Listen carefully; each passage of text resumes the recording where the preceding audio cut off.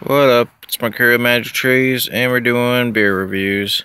We got two fairly strong beers here. We got Steel Reserve, 8.1%, Labatt Max Ice, 8%. So I think they're pretty cool designs.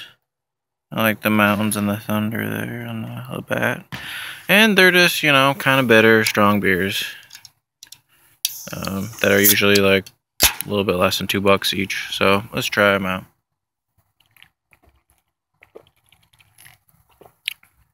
Alright, so Steel Reserve. It's a Miller Coors product, I believe. Pretty much tastes like High Life with just extra alcohol flavor.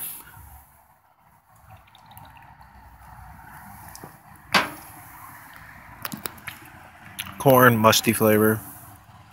Yeah.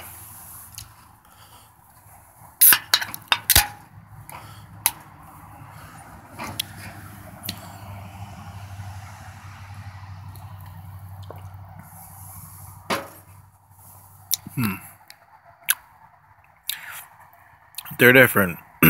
Most people think they're fairly similar.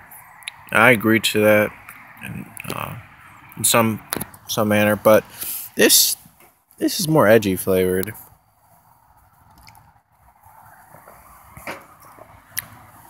There's just some sort of funk about it.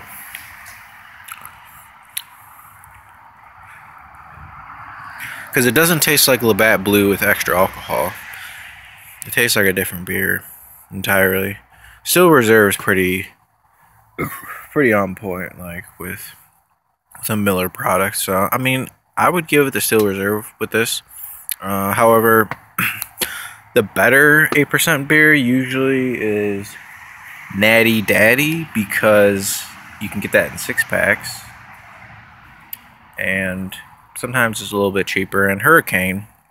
But I mean, all four of those are pretty good.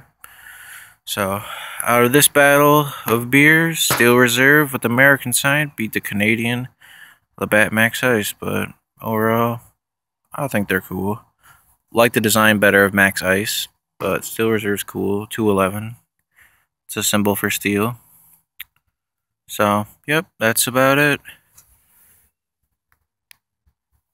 What do you think, bro? You looking outside for animals? Up looking at the moon. It's pretty cool. It's hazy moon. Alright. Well, have a good one. Bye.